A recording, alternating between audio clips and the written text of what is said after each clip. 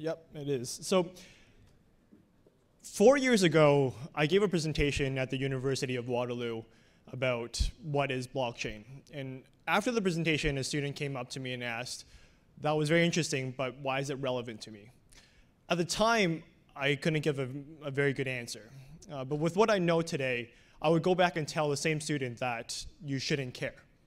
That's not to say blockchain won't impact his life, quite the contrary. But it is folks like yourselves, the technologists, the fintech entrepreneurs, who should really embrace and understand this technology, because it is a disruptive tool that will impact the next billion users. So loosely based around the innovator's dilemma's definition of a disruptive technology, blockchain is disruptive because it is able to achieve 10x in terms of efficiency compared to status quo. It is starting in a niche market that the incumbents do not care about, and it's steadily moving up market into the market shares of the incumbents. Who here has bought a share or a stock from a bank or financial institution before? All right, so the majority of us. For those who have not, let me tell you how painful the process is today.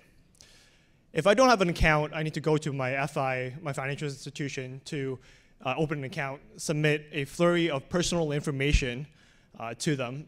It'll take them a business day or two to process that information to make sure that I'm not a terrorist, I'm who I am, and generally this process is called Know Your Customer, or KYC. And then I need to move my money from my bank account into my trading account. This takes on average 3 business days in Canada. And then finally, when I have my account set up, I have money inside my account, I can put up my first trade, my first order. And when my order is matched, clearing and settlement today in Canada takes 3 business days. So that means if I want to buy an RBC stock today because it is great value, I won't have money or my account open until this Thursday, and I won't have the share settled into my account until next Tuesday. And this complex diagram on my left and right is the current clearing and settlement process today. Blockchain achieves 18,000 times in efficiency. It is able to bring down the clearing and settlement time from 3 days to 14 seconds. And instead of me telling you how exactly that process works, I want us all to experience that together. So if you open up your Uport app, Uport is a decentralized, self-sovereign identity system. And what that means is, it's similar to your Google or Facebook identity, it is your digital identity.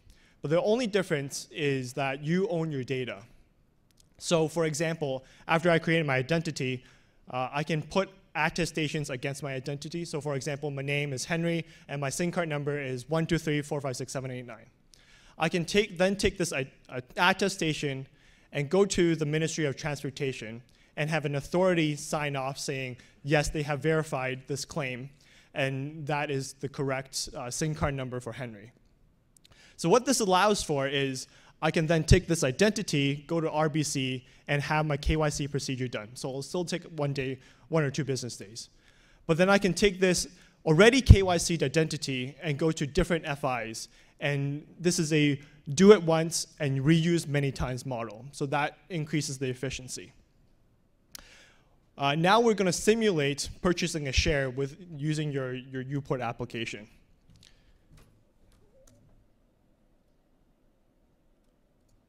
Oops.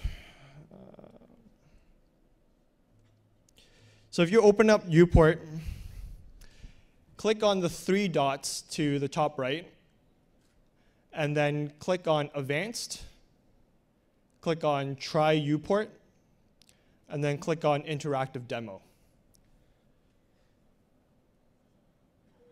So if you did it correctly and if the Wi-Fi is working, this would bring up a mock online brokerage that using my already KYC'd identity, I want to go there and buy some shares. So if you click on Connect with Uport, that will pop up and it will open up Uport. And on this screen, you'll notice some information is populated. The online brokerage is requesting some information about myself before they allow me to go on their platform to purchase these shares. So if you click Continue, You'll then notice your name and your picture should pop up in the top right, meaning that you've logged in. And then now I'm going to input, I want to buy 5 shares in this new company. And then hit buy shares. So I'll ask to open up Uport again. And now you see a confirmation screen. So this is to make sure that you recognize what you're buying. And this is also the screen where you are paying for your shares that you're buying. Since this is a mock application, we're not paying any Ether to purchase these shares. If you hit approve, it'll ask for your Touch ID or your PIN.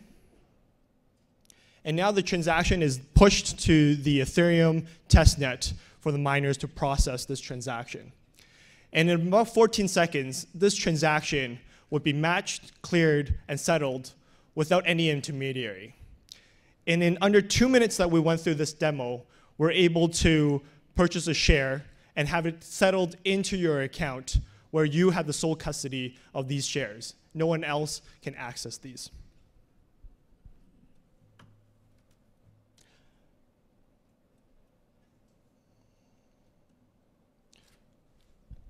So the second attribute about a disruptive technology is it always starts in a niche market.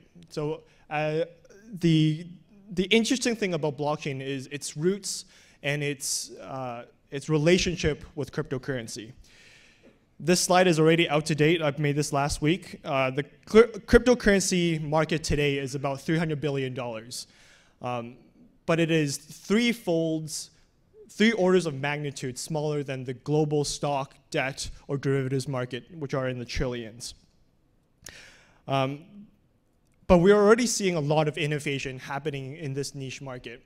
We're seeing more efficient exchanges. We're seeing decentralized exchanges that are disrupting these more efficient exchanges. We're seeing wallet providers, we're seeing portfolio providers, and we're seeing one-click accounting solutions. So what's going to happen from here?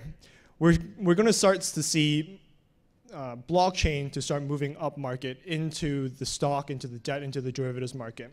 Over this past summer, I was involved with a project called Braid the Movie, where they sold a crypto equity token on the Ethereum mainnet.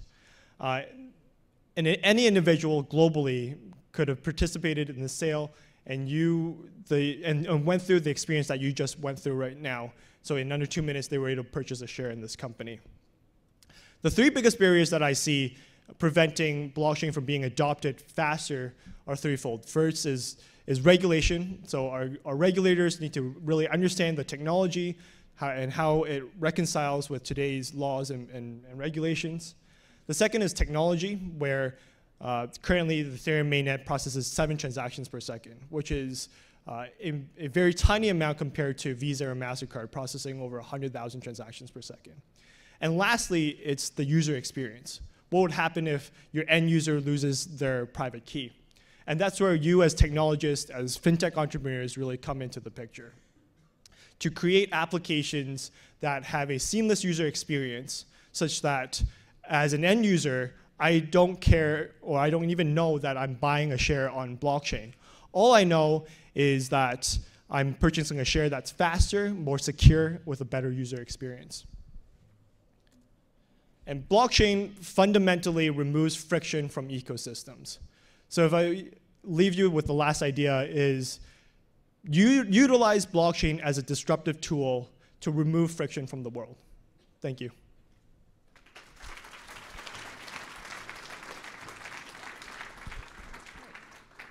Any questions?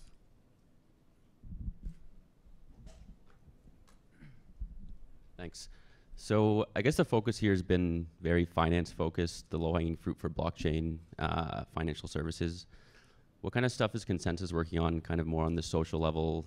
I mean, blockchain changes the way humans interact with one another. It's kind of a fundamental shift in the way that we interact. So what kind of stuff is ConsenSys working on that excites you? Yeah, that's a great question. So we have a part of our organization that's called the Blockchain for Social Impact Coalition. It's a consortium of companies and organizations that are coming together to apply blockchain to social causes. So an example of the Uport application that you just saw could be applied to refugees or to people in the third world country or developing country that do not have an identity, where they could lose their identity because of war. And having this digital identity, you're able to move from country to country while retaining your identity. And the perks of this is if you own a piece of land, for example, in your home country, and you were forced to move away, and those records were destroyed. One of the promises of blockchain is being able to tokenize that piece of land and have it associated with your public and private key such that you can always have a claim to that plot of land. Cool. It looks like you're against the entire infrastructure of financial intermediation. And what are your thoughts, or how are you going to work with the currently existing financial intermediation structures, custodians such as brokers, all other institutions? Yeah, that's a great question. So I think we can all agree that the current financial ecosystem and the value chain is very complicated, and there are probably several intermediaries that are unnecessary because of the inefficiencies. But in the end state, in the blockchain world, you would still have custodians because you might not want the risk to be holding on to your private keys. So you still want someone else to hold on to it. You will probably still want investment advisors where you don't really know where to deploy your capital. So there are some roles that will still be retained, but the roles that the financial institutions that could be automated will be automated. Hi, so I have a question around just regulation. So this is a new technology and there isn't a lot of regulation around it. Just wanted to know your thoughts around should there really be any regulation around it, or what kind of regulation would actually make sense? Yeah, that's a good question. So we're seeing a lot of government entities across in the world that are really being proactive towards making sure that there's a good sandbox environment for people to experiment in. So a good example is the government of Singapore, where they created a sandbox for people to do ICOs. And same with the Ontario government. They actually have been pretty proactive.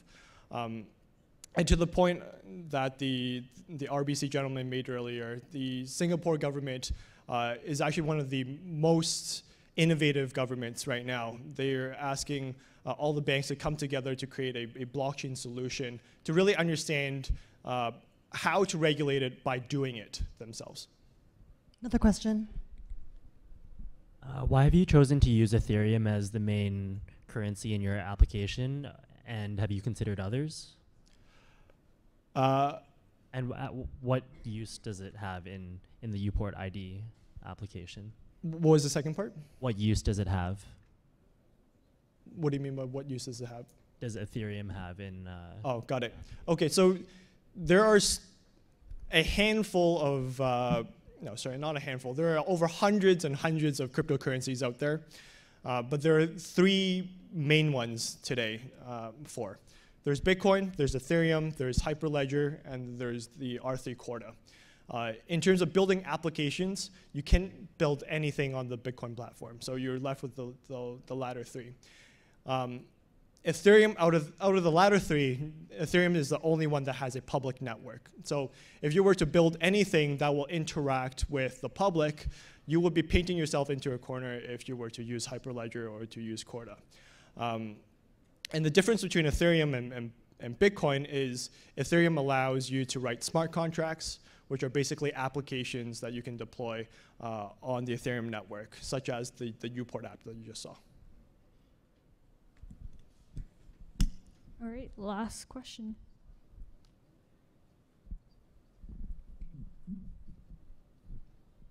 Thanks. So you talked about the efficiency in trading stocks, for example, right? But how does that really affect the user? Because, for example, right now with the T+3 settlement cycle, the actual user doesn't really affect that. Like, they don't feel it because the risk is taken on by the brokerages. And now with some of these fintechs coming up, I forgot the name of the one, but it's based in the US, where they don't charge any commission to trade anymore. What big advantages does your platform really offer? So you're asking, why is T+3 better than T0? No. I'm asking, like, T+3 doesn't affect the actual consumer, right? It only affects the actual brokerages because they're taking on the risk. Right. Okay, got it. So the end user ultimately pays the price. And I say that because, yes, even though the brokerages take on the risk, but they are charging the end consumer for that risk that they're paying. So if you were to reduce T+3 to T0, the financial institutions are able to lower their counterparty risk and lower a ton of their risk and decrease their working capital even. So that would end up in cost savings that the end user will ultimately see. All right. Thanks, Henry.